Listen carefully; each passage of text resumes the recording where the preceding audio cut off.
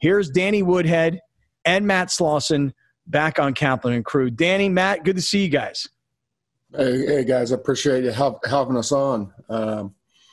Our times out there in San Diego were awesome, and seems like the Chargers are back to their same old ways. Yeah, thanks for having us, guys. Thanks for having us. Matt, you say back to their same old ways. You know, today in the LA Times, they're actually being ridiculed for having beaten the Atlanta Falcons yesterday. The writer says in the LA Times, the only thing that's saving the Chargers from being the laughing stock of the LA sports scene is that there's no fans in the stands. Could you imagine what it would have been like at the end of the first half when it's 3rd and 1 with 22 seconds, you've got no timeouts, and you run the ball and can't get your field goal unit onto the field? They would have gotten booed off the field. Oh my gosh. Well, I find it hilarious that Anthony Lynn said he was going to take over play calling duties, and our special teams play calling duties, and then he messes it all up, and then they get penalized for too many men on the field. It's like that's that is the most basic thing in the world, to just say, like, all right, we're going to kicking team, go on. You know, it's funny. We talk about, I loved my time in San Diego. It's probably the best 4 years of my career. I loved it. Obviously I knew Matt before that, but some of the teammates that I, had there, the teammates that I probably communicate with the most now, and the people that I really enjoyed. But it's almost, and I mean, when you play in it, it sucks. You deal with some, it felt like sometimes bad stuff would happen, but like, this is on a new level, right? I mean, we can even look back to the Buffalo game. What happened, and they ran the ball and lost how much time to where it's impossible to win the game. Not that they were going to. I mean, you still have to get the onside kick, which is practically impossible anymore. But that just can't happen, and it continues to happen. And unfortunately, in that organization, now I didn't play for the LA Chargers. I played for the San Diego Chargers, so it's a different team, as far as I can say it. But it's that's tough to deal with, and that can't happen. That's something that's coached and coached and coached and coached. Like, you got to know that there's a thing that they call hurricane, depending on the place. But hurricane is hurricane field goal kick. That means you better get on the field. So, like, if it is a 3rd and 2, a 3rd and 1, you don't get it, the field goal team has to be running on, ready to go.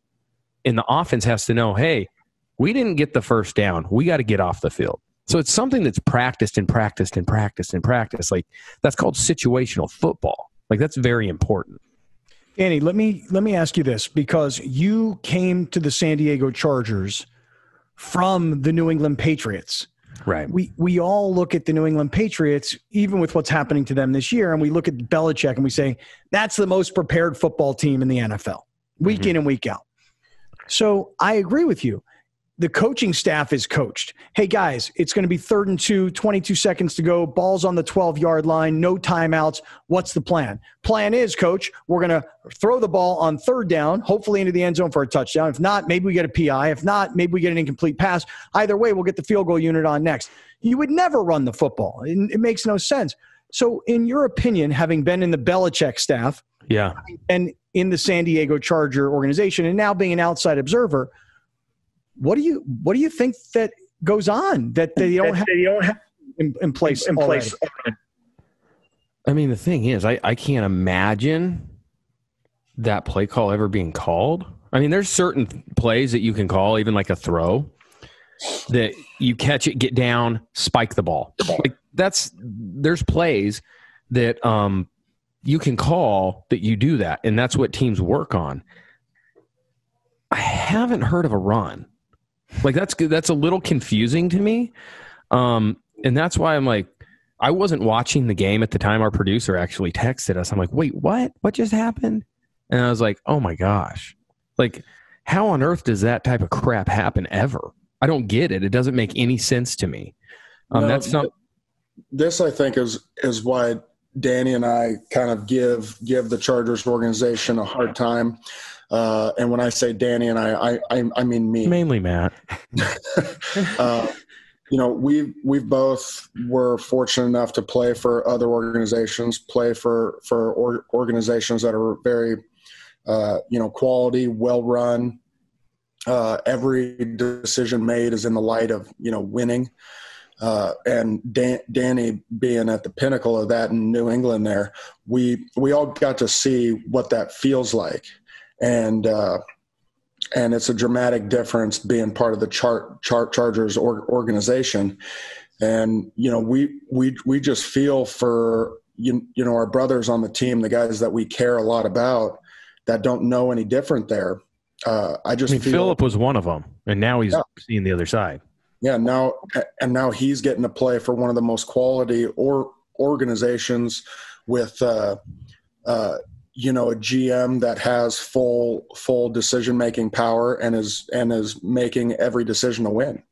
Wait, so Matt, so it's very interesting because Danny, I always remember you and Phillip being close, and Matt, you just said something super interesting about a general manager having full control of decision-making abilities. So in the Charger organization, Tom Telesco's been there a long time. There are some draft choices you would say are good and others that have been major failures, but does he have control? Danny, you're jumping in. You're ready. Let me say something about this because I went there in 2013, I think it was.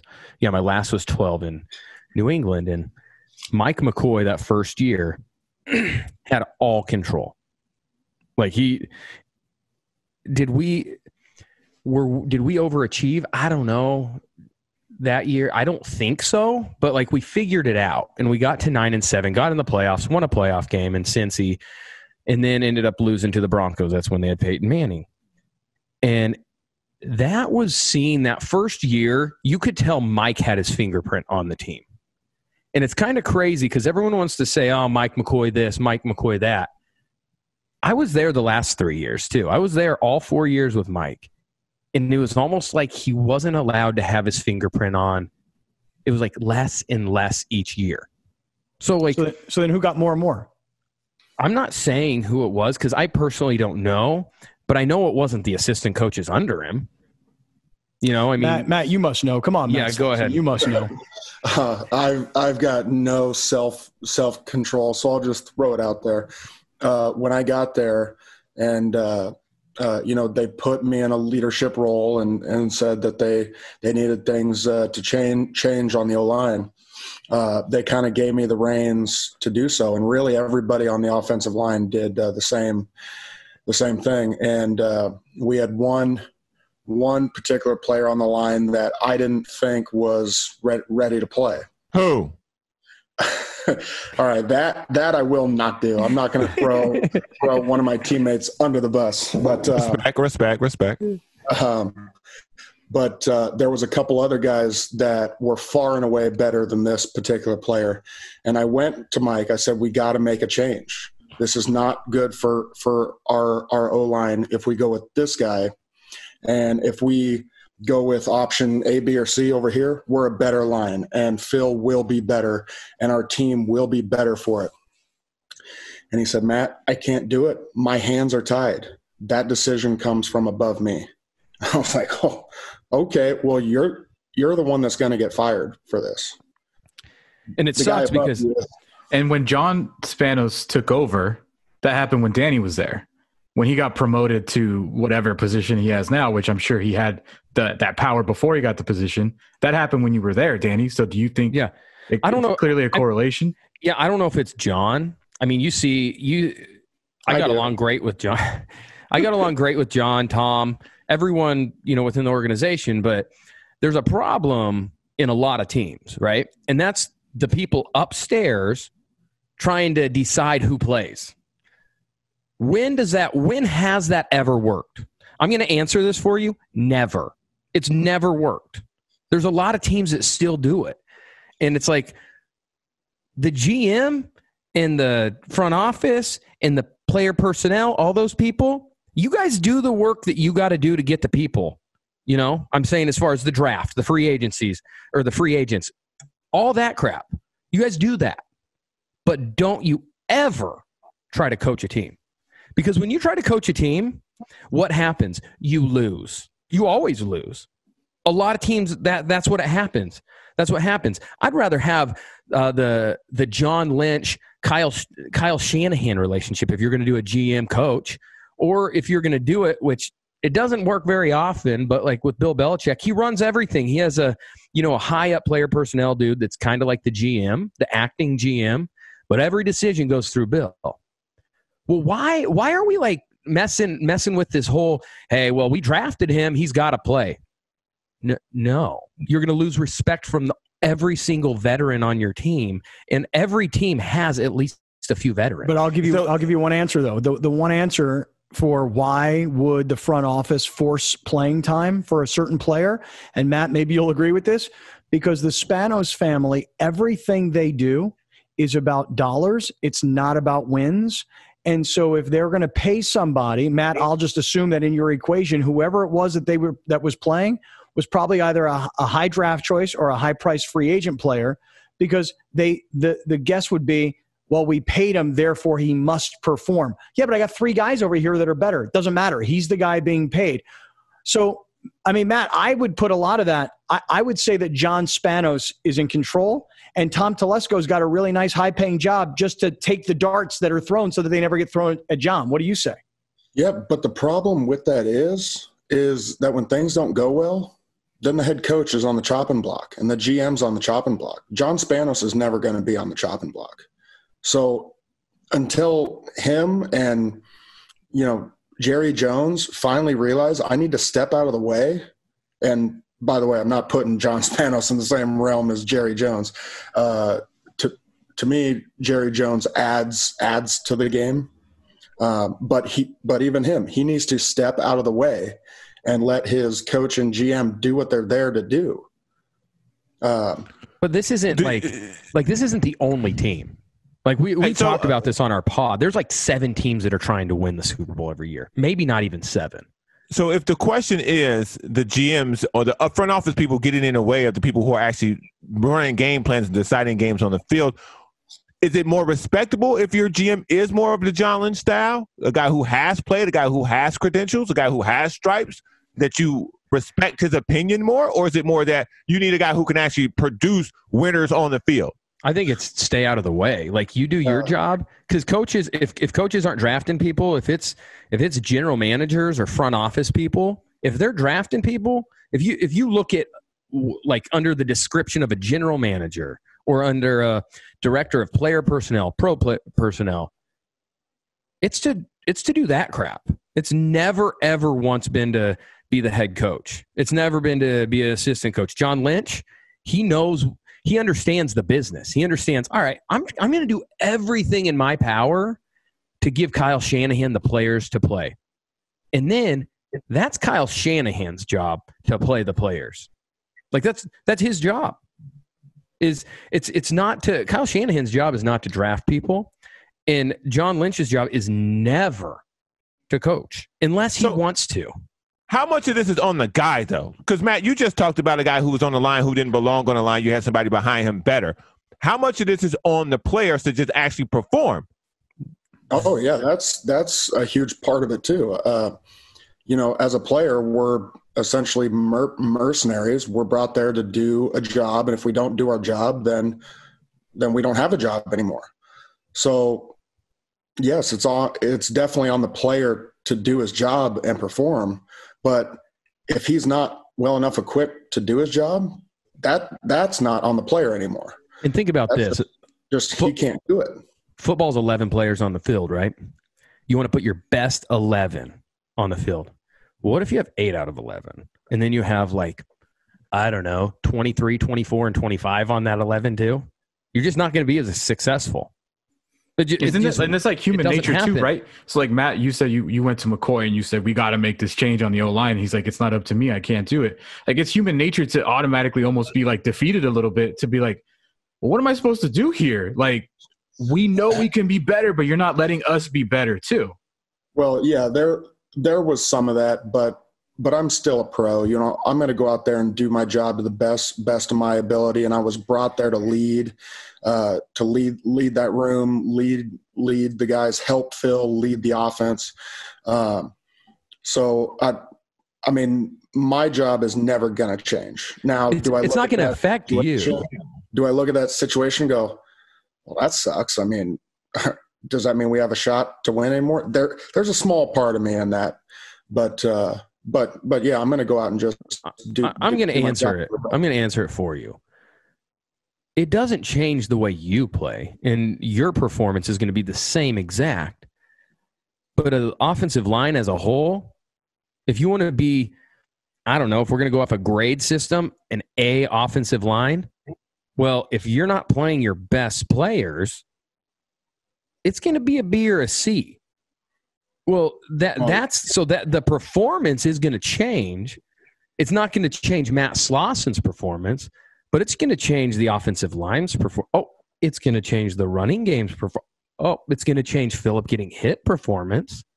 So that it's like a trickle-down effect. It's so amazing, though, to listen to you guys. We're talking to Danny Woodhead and Matt Slauson, both former San Diego Chargers. They've got a podcast called Out of Nowhere Podcast.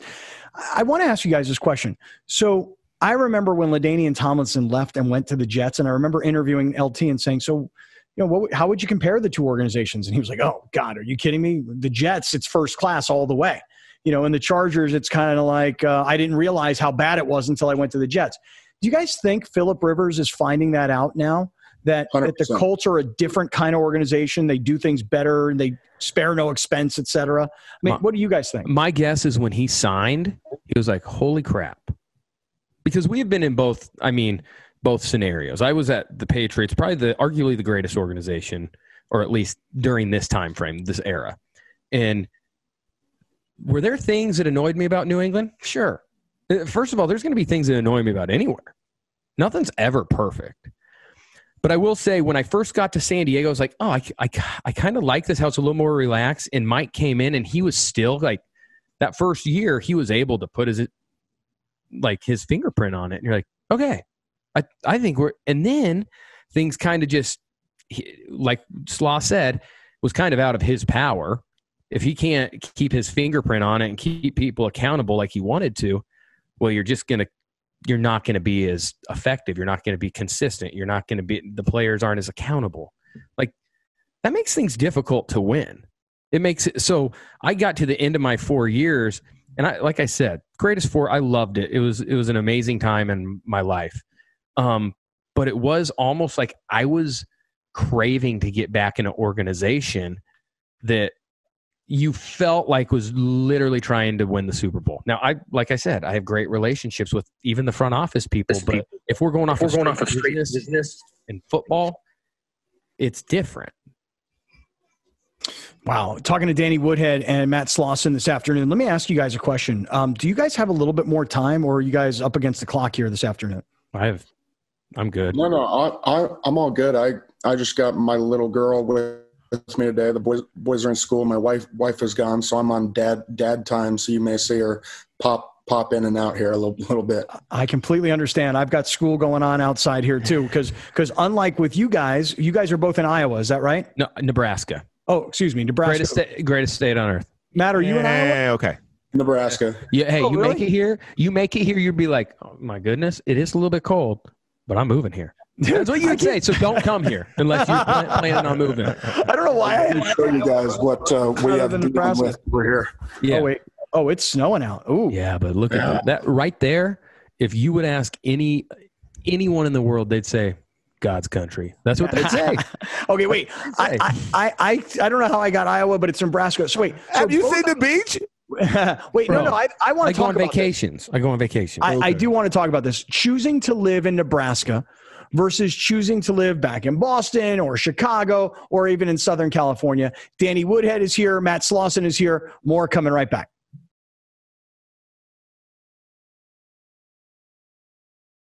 All right, Danny Woodhead and Matt Slauson are both former San Diego Chargers. They both respectively now live in separate locations in the state of Nebraska, not Iowa, Nebraska. Danny, where in Nebraska are you? I'm in Omaha. Okay. And So Matt, how about you? The metropolis. There you go. Matt, how about you?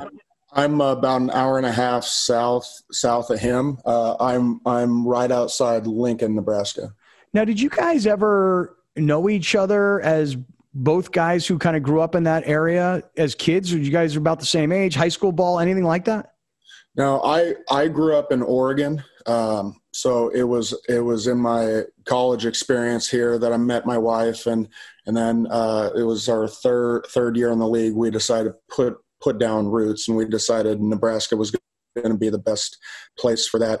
I did get to meet Danny once, though. It was my junior year, his senior year. He played his game earlier in the day, and then he came and watched ours. We were playing Virginia Tech at home, prime time ball, and he was able to come and watch. So I met him there, and then, you know, he went to the Jets after that, and then I went to the Jets the following year. So we were teammates there, and then when he was up in New England, we played against each other a bunch. And then he goes to San Diego, I go to Chicago. And then a few years after that, then we were together in San Diego. So, Danny, you've chosen to live in Nebraska, which is where you're from. Right. I know here's what happens with people in San Diego. People in San Diego get to this point where they live here so long, they're like, dude, you can't live anywhere else. I mean, it's the greatest place in the world. You got the best weather. You know, comparatively speaking, it costs a lot less than LA. The beaches are insane lifestyle. But interestingly, during COVID, more so than any other time that I can remember, I know more people leaving finally. And the reason is because they've learned that they can work from home. They can do it wherever they want. They can live a lot less expensive lifestyle in another part of the country. So people look at guys like yourselves and they go, dude, you made all this money as NFL players. Why would you not stay here? I'm just curious, like life in Nebraska. I mean, it's a whole different world. Tell us about it. Yeah. So, I mean, it's definitely slower paced. It's a little bit more chill. That's what I grew up in a smaller town. I grew up in North Platte, Nebraska, a town of 25,000 people. So not a lot. And the closest like major airport was either Denver or Omaha, which is both 4 hours.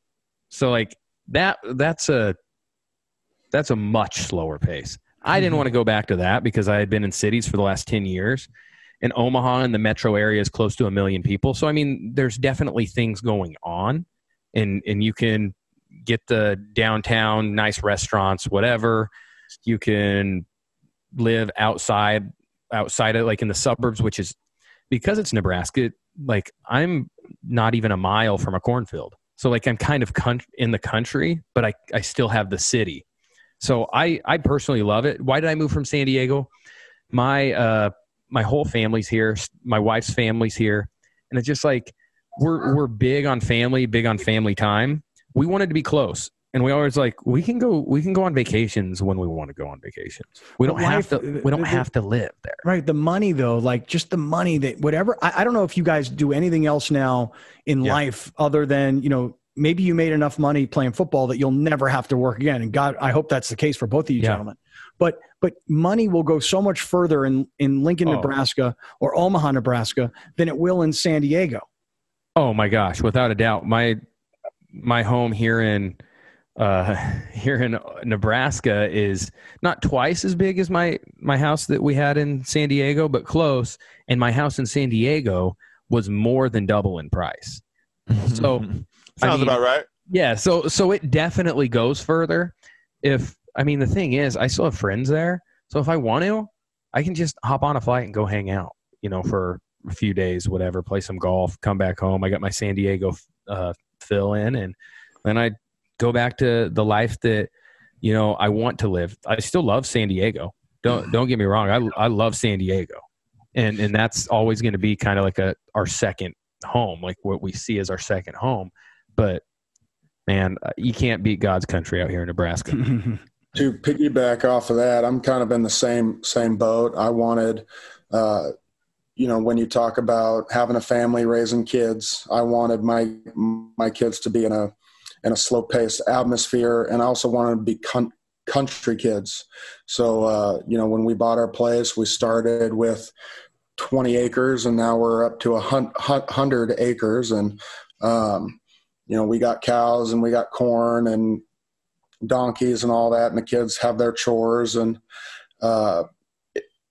that would have been out of the question in California there. Now, there's a lot of donkeys here. They just on the road. There's a lot of perks living out there. I mean, nowhere else in the country are you playing golf the day after the season's over. Here definitely you see the state of things here with all the snow, and I think it was 16 degrees today. The wind chill has it at like 5, so that's awesome. I have to get on the tractor today, and it won't start because all the fuel is frozen in it, so that's awesome. Here's a question for you, for both of you guys. When you get to the end of your career and you realize, okay, this is it for me, what's the biggest adjustment? Because I played at a semi-high level, never professional. I never made it to the NBA, but I made money playing basketball. But the hardest thing for me to ever accept was that it was over and what was next. And finding what was next was probably the thing that stuck the hardest to me, knowing that you can't go back to that. What was that like for you guys? It was, I would say the first 6 months were really hard. I knew, and I even wanted to. I chose to be done. Right. I chose to move on and not play anymore. I think it'd be tougher if I was kind of kicked out of the league and just said, you can't have a job. That might have been a little bit harder. But I also had for a lot of the people that know me, I'm a very faith-based person. And it's kind of crazy, but as my career was ending, I was kind of praying about it, hey, God, just show me the time to deuce out, just peace out, And unfortunately, it came through my hamstring injury, and I was like, yeah, I don't want to do this rehab stuff anymore. Not that I'm scared of injuries, but I was like, I'm over it. I had 3 major injuries in my career. I'm over it. I don't want to do it. And it was almost like I even was hoping that the love of the game would be taken away once it was time to go away. Because most of the people that played with me, I think, knew that I was passionate and I loved the game of football. And hopefully fans saw that too, that my energy, I loved it. But it came to this time towards the end of last season in Baltimore where I was like, man, I don't know if I want to do this anymore. And it kind of took the love out of the game. And I, even to the point that I was at the end of the year, I was like, I don't know if I want to do this anymore, hon, when I was talking to my wife. And I go, you know what? I'm going to do everything I can to prepare for this year. But if I'm not supposed to play, I'm going to pray that the Baltimore Ravens will ask me to restructure, and I'll just say no. I'll just say, unless you give me guaranteed money, no, I'm not restructuring. And what ends up happening, free agency, they ask me to restructure, and I said, no. I go, you guarantee me the money? And then I'll restructure a little, but guarantee the money. And then so it was almost like I had a prayer answered by them coming to me and saying, we want you to play for less. And after that, I knew that it was done. They said, okay, we're going to release you then. And I was like, awesome. And then I kind of got competitive. I was like, you know what? I'm going to sign somewhere else. I'm gonna sign somewhere else and make them show and hopefully play the Ravens the next year. 2 days go by, we've talked with teams and stuff, and I looked at my wife and I was like, what am I chasing? So what happens to the contract? When you say no to restructuring, what does that mean to you financially? Nothing, because they released me. I said, no, I'm not going to restructure. If they would have had the same contract, I would have played it. The one that I signed and said I would play, I would have played it all the way out. But if you're going to try to take money away from me, I was like, no, I'm not going to do that. I know, I've seen what my body goes through. I'm not going to play for that amount. And I took that as God saying, all right, you're done. And ended up being, I was so at peace, never missed the game, still don't miss the game. I love watching it. And I felt like it was like a time to move on. And now I put all my passion into golf. And I love the game of golf. I try to compete in it. And then obviously with the pod with Slaw, and then I'm a partner in a consulting company called Performance Mountain, which Slaw is now a part of too, where we consult businesses and sports teams. And man, I get my competitive feel in all of that. Yeah, and it's really cool. It's been an amazing thing to where there's nothing about football I miss because golf, the people I play with, that's my locker room. You know, like in freaking just on the pod with Slaw, that's more than a locker room. How'd that start? Why podcasting? I'm always curious when former athletes. I love it. Yeah, I love when athletes do it. I think more guys should do it. I know everybody has a podcast, but why did you guys start doing it? You know, I hated the media when I was in New England. And welcome to the club. You're the media now, baby. I know, isn't it crazy? And then I get to San Diego, and I started to warm up to it because at first I didn't know how to answer questions because I was like, oh, I can have an opinion, you know. Whereas in New England, it's almost like you're known, don't have an opinion.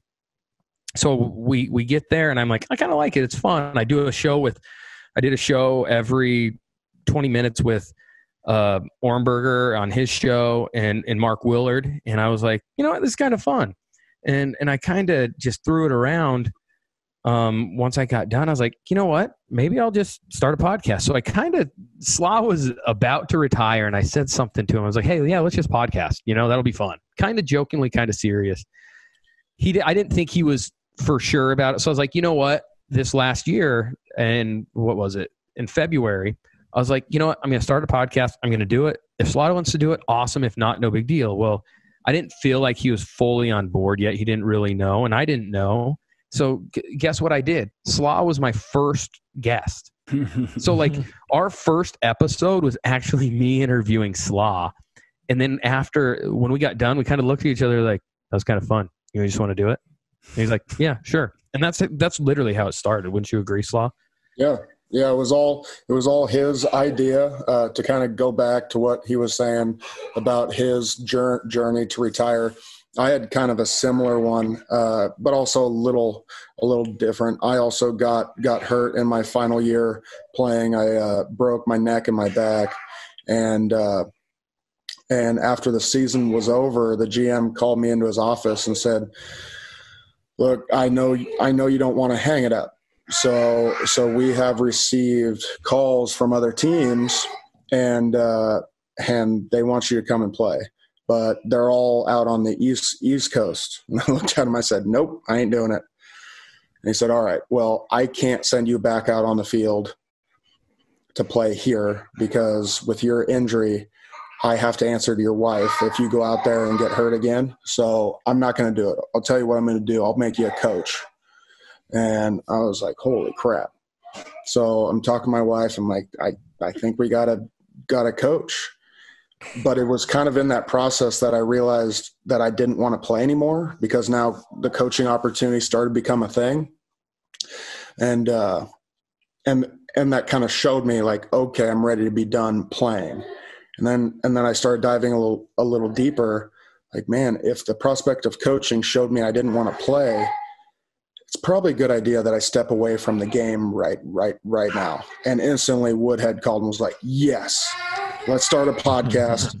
Let's do it. Let's go. It's going to be fun. And I knew we didn't want to coach because that would suck. Coaching sucks. Let me tell you something. Coaching's the worst. It sounds great when you're a head coach and you're making $7 or $8 million a year, but when you're an entry level coach, you know, and you're cutting tape and you're writing up game plans for guys that you know that you're smarter than, okay, and then you're grinding your way, position coach, different organizations, going to recruit. Like I say, recruiting, but like scouting trips to bowl games and breaking down film of college players. And it takes forever, dude. My college roommate, we're both 50. My college roommate has been an assistant coach in the NFL for 20 years. Okay. He had a 10 or 12 year playing career, did a broadcast job with the Buffalo Bills for like 2 or 3 years thereafter, and then has been grinding his way through NFL Europe, through any place he could. And is finally he's the offensive coordinator of the Cleveland Browns, and he's still not calling plays, right? So he's making close to $1 million a year, but he's not calling plays yet. So, to get to the head coaching level, like if you were Mike McCoy, Danny, that was a lucky break, man, at the right time. You had Peyton Manning and you became the hot guy. Yeah. And then it's awesome. But like, man, like I know the hours they put in and I know the amount of hours they get to see their children.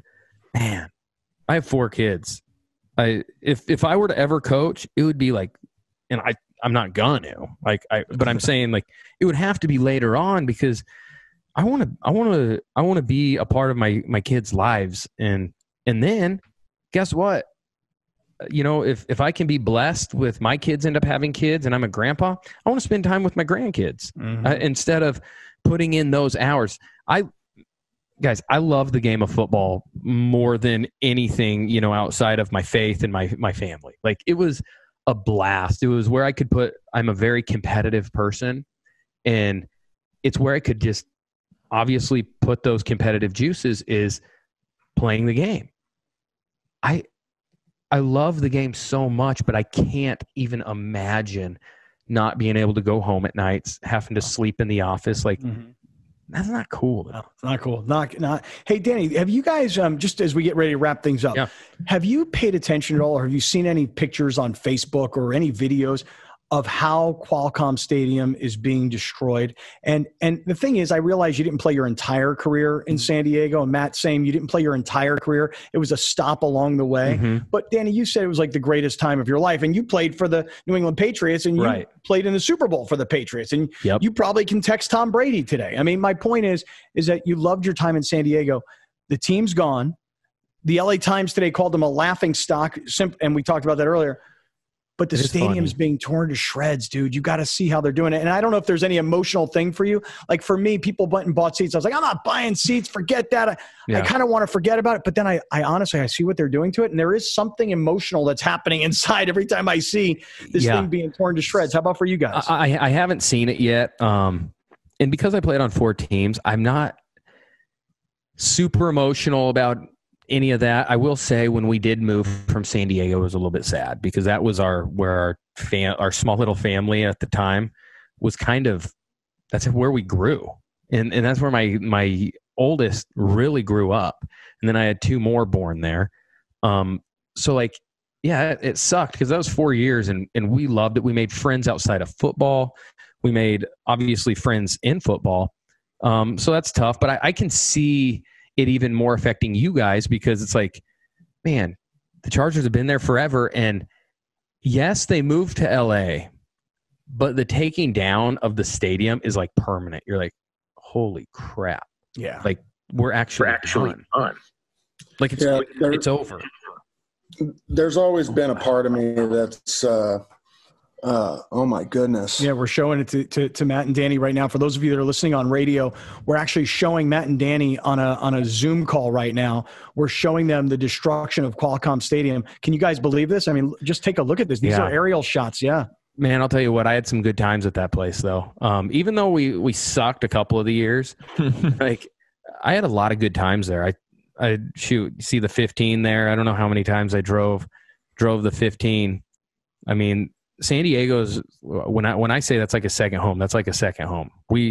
Since we've retired, every year we make it a point to go out there for a week and just rent a home, because that's our second home. That really was where we would consider, we loved. I mean, I don't know if we loved every single place we played in the NFL, but that was the place where we loved. And that's where, I mean, my kids grew up. Every Saturday we went to the beach. After we would go to breakfast at Claire's on Cedros in Solana Beach, or the Naked right around Cafe. the corner from my house, right here, right around the corner from where I'm broadcasting. Yes. So that was like our home. Like, even though we lived a little bit more inland, we lived in Rancho Bernardo. We would always go every Saturday. We'd go or Tuesdays during the season when we had our day off. It was Claire's on Cedros or it was Naked Cafe. And then you have all the stuff up there in Encinitas, where whenever we come back, and even during the year, where was the spots that we went? We went to the fish shop. We went to Best of Juan's Pizza, like in Cardiff. All the time. I mean, there's all my places. Yeah, it's the best. It's that was our spots, and so like, is there some emotions in San Diego for me? Without a doubt. So, but I will say this. The stadium, not as much for me. The city, much more for me. How about you, Matt? Any feelings of seeing a stadium getting torn down like that you played in? Well, I mean, look, I was part of the Chargers late in my career, so I played 2 years for that organization, 1 in San Diego, 1 in LA. So my emotional attachment there is a lot less, but it's still part of football history. When you look at you know, even though, you know, my opinion of the Chargers right now aren't extremely high, they're still part of the NFL, and there's a lot of history going through that organization. So when you see a place like that has been home to the team for so incredibly long, I mean, it's kind of a punch in the gut to watch that video there. It's really sad. I know. Like for me personally, like I got to San Diego in 2001. I think to myself, how many NFL games I broadcast on radio, on TV, how many times I hosted tailgate parties there, built my radio career all on that team's back and in that stadium. So yeah, it's a little kind of strange emotion. Hey, real quick before you guys go, because I actually would like to do this again. How often do you guys put out the Out of Nowhere podcast?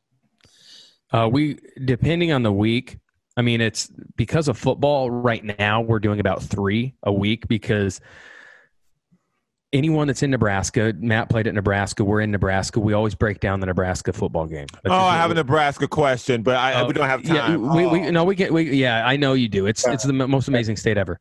But and then we break down NFL games just because we're finding out people actually weirdly care what we think about football. We don't think we're anything special, but I guess they like our analysis of what's going on in the NFL. And then it's either Thursday or Friday, depending on the week. We'll also come out with just what's going on in the world type stuff because, man, or it's either that or we have an interview because we have been blessed to meet a lot of people that actually will come on our show. So we just have a lot of fun. It's literally out of nowhere. Stories are out of nowhere. Our conversations are freaking crazy, but we have a lot of fun. Dude, I will be in touch. I got to say, we got to have you guys back again. Hopefully we can do it again really, really soon. Danny, a pleasure. Matt, great talking to you. Great to see you guys. Glad your families are healthy and well. And you guys, and life's treating you good, man. Thank you guys. Hey, thanks for having us. If you ever want to live, an actual life, awesome life, as long as COVID doesn't mess it up, you got to come out in the summer for the College World Series if you like baseball at all. It's like the coolest time in Omaha. I've got a friend of mine who lives there. I can't wait to smash Nebraska football next time we talk. Hey, bro. You know what? They're a heaping dumpster fire right now. It's a shame, but my friend Kurt Warner's son plays there, man. I know. I root for them. No, we both. He played there, so he obviously roots for him. I root for him, even though they said I sucked and wasn't good enough to play football there. But I've worked on forgiveness. So trust me, at the moment right now, we are taking our turn smashing Nebraska football. We are. It is just, oh my gosh, it is awful over here right now in terms of football. Listen to our pod tomorrow morning if you want to hear our actual takes on it. All right, the Out of Nowhere podcast. Danny Woodhead, Matt Slauson. Great to be with both of you guys. Stay healthy out there. Happy holidays.